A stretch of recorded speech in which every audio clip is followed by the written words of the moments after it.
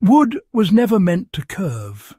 At least that's what it looks like, rigid, stubborn, straight. And yet, in medieval Europe, craftsmen were bending timber into perfect arcs, strong enough to survive storms at sea, the shock of battle, and decades of hard use. No electricity, no steel presses, no modern clamps, just heat, moisture, timing, and skill. What they figured out quietly shaped the medieval world. This wasn't a parlour trick. This was survival engineering. Curved wood is everywhere in medieval history, even if we don't always notice it. Longbows that could launch arrows hundreds of meters. Ship ribs that could flex with waves instead of snapping. Wagon wheels that absorbed shock instead of shattering. Furniture that lasted generations. None of that works with straight planks hacked into shape. It works because medieval builders understood how to bend wood without breaking it. Here's the important part. They weren't forcing the wood into submission. They were persuading it. That mindset made all the difference. If you carve a curve out of a straight board, you cut across the wood's grain. That weakens it. Medieval builders knew this from experience, even if they didn't describe it in modern scientific terms. Grain is strength. Break the grain, and the piece fails faster. Bending, on the other hand, keeps the fibres intact. The wood becomes curved, but the grain still flows from one end to the other. That creates strength you simply can't fake by carving. This mattered in a world where materials were precious. Timber took decades to grow. A failed piece wasn't just wasteful, it was dangerous. So bending became a core technique for anyone building something that had to endure real stress. The most widespread medieval woodbending method relied on heat and moisture. Steam bending, though the term came much later, was already in use by the early Middle Ages. The idea is simple, but the execution takes discipline. Wood contains lignin, a natural binder that holds fibres together. When heated and exposed to moisture, lignin softens. The wood doesn't turn floppy, but it becomes flexible enough to bend slowly without cracking. Medieval craftsmen achieved this using steam pits, boiling troughs, or enclosed boxes fed by heated stones and water. There was no universal setup. Shipyards improvised steam chambers from planks and clay.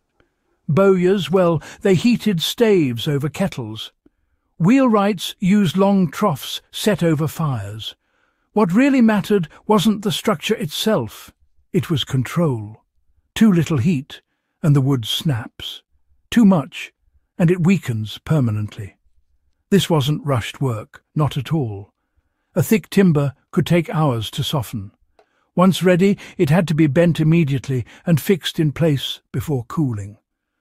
Miss the window, and, well, you start over. Once heated, the wood was bent around forms. These were wooden frames shaped to the exact curve needed. Contrary to the idea of medieval work being rough or imprecise, these forms were carefully measured and reused for years. Clamps were simple but effective. Wooden pegs, rope windlasses, wedges, and even gravity itself did the job. The bend was applied gradually, never forced. Cracks were the enemy, and experienced craftsmen could feel resistance change through their hands. Then came the hardest part, waiting. The wood had to dry completely while held in position. Depending on thickness, that could take days or even weeks. Only then would the curve set permanently. Release it too early, and the wood springs back. Patience wasn't optional. It was part of the technique. One of the most famous applications of medieval woodbending appears in the English longbow. Contrary to popular belief, longbows weren't always straight. Subtle bends were introduced during shaping and heat treatment to fine-tune how energy travelled through the stave. Bowyers used dry heat, often over open flames, to induce slight reflex curves. This wasn't dramatic bending, it was controlled correction.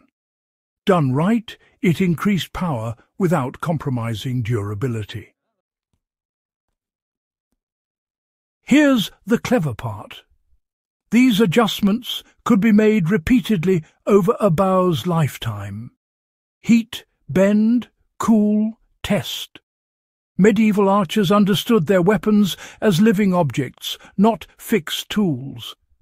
That mindset gave them adaptability on the battlefield.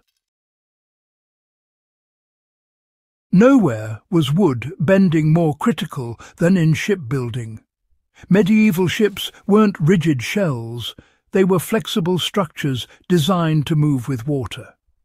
The ribs, known as frames, had to curve naturally to support planking while absorbing wave impact.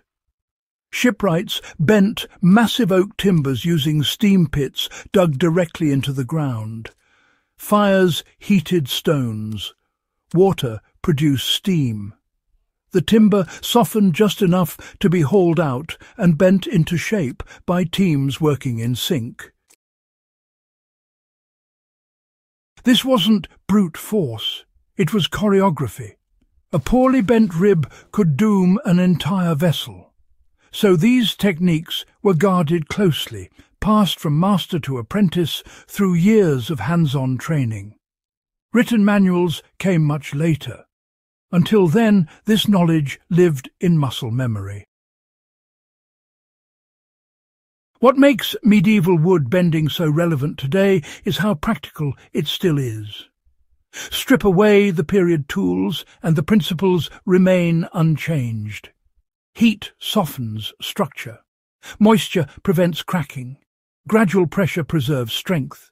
Time locks the result in place. In survival situations, this matters. Bent wood can form shelter frames, sled runners, tool handles, traps, even footwear components. Steam can be improvised with boiling water and enclosed spaces. Forms can be carved from logs or dug into earth. As industrialization advanced, steam bending didn't disappear. It was replaced by machines that could bend metal faster and more consistently. Woodworking shifted toward cutting, laminating and gluing thin layers instead of bending solid pieces.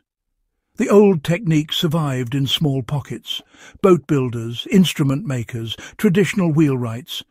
But for most people the knowledge faded because the need faded, until, you're without modern tools.